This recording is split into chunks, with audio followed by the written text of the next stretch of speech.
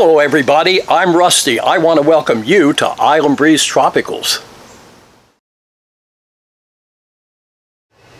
So today we're going to have another installment of the Bromeliad Family Tree, and we're going to look at the genus Aechmea.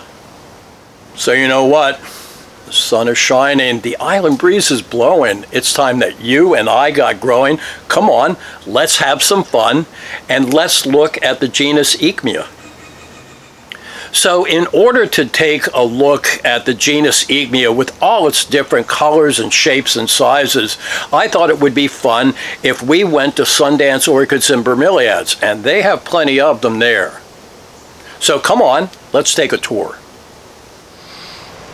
Okay guys, well we're here at Sundance and I'm going to show you some Aechmeas, and I'm going to show you just how diverse a genus this is. Now this is an Aechmea. It's called Samurai, and this is in the Chantinii complex, and I think we're going to do a collecting corner episode on that. Now Aechmea describes the plant from the word Aechme, which means spear. And that means that they all will get an inflorescence that rises above the cup, unlike Neoregelia. This is another Chantinii, and Chantiniis will have banding on the leaf surface. Now this is an Aechmea called Correa arajwa. I may have mangled that just a bit in the name. And this is a species, and this actually can be found growing in the wild. And if you take a look, you can see that the pup comes out on stolons. This is an unnamed Aechmea. It was a cultivar. Nobody really knows where it came from. And as you can see, it's stoloniferous. I'm going to get down there, see if you can see that, and take a look. So this would be an Aechmea that's good for climbing.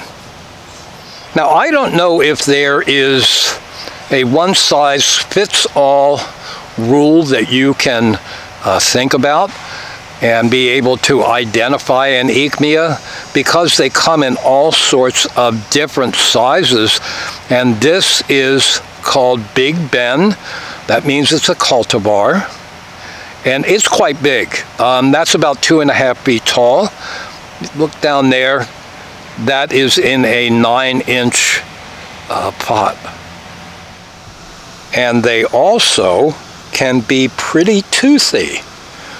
This is an Aechmea bracteata, and let me see if I can get this to zoom out a little bit so you can see the plant a little bit better. I hope you saw the teeth. And this is a bracteata that is variegated, as you can see. I want to apologize for the glare. It's around 10 a.m. and we are in the 30% shade cloth area. That's where some of the larger Aechmeas will be. This is called Loeys Pride, and with the light it's kind of hard to see it, but it does have a silver cast and it is variegated. This is also another climber. It's a really cool plant for that too. And then right next to the Loeys Pride, I want to show you this one, and it really has a leaf that is unusual. Let's get in there and see if we can see it. This is called Aechmea Red Candles, and if you take a look at the leaves, those leaves are really skinny.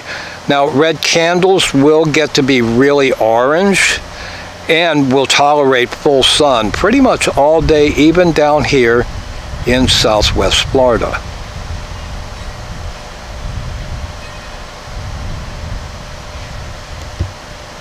Now I really have to stand back so that you can see this huge Bromeliad, and it is a yellow hybrid.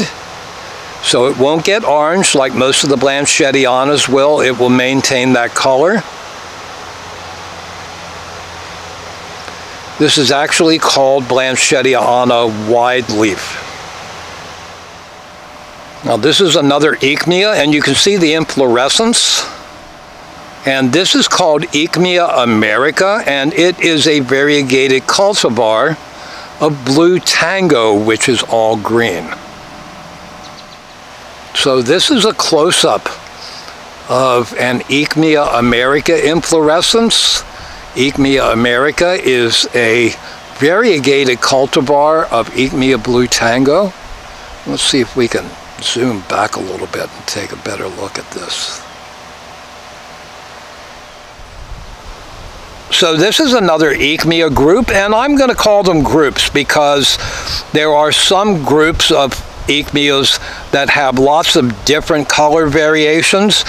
So this is Orlandiana, and I'm just guessing there are probably, oh golly, maybe even 20 different color and patterns of Orlandiana. This is called Orlandiana White Knight.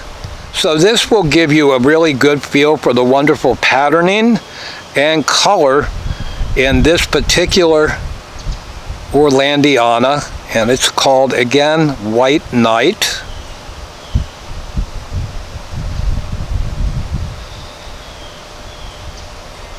And we're going to be doing an episode real soon, I hope, maybe next week on the Plant Blog about Orlandiana and show you a few of the different color variations that you can get.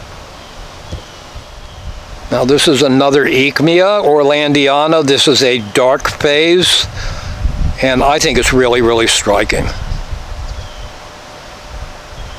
So anyway, guys, you can see how many different kinds of Aechmeas that you can get, and I've got to tell you, this really only barely scratched the surface.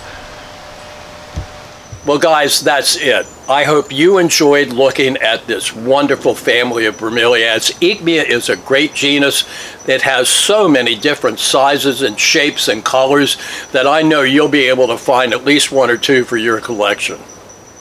So no matter where you are, I hope your sun is shining. I hope you have an island breeze blowing.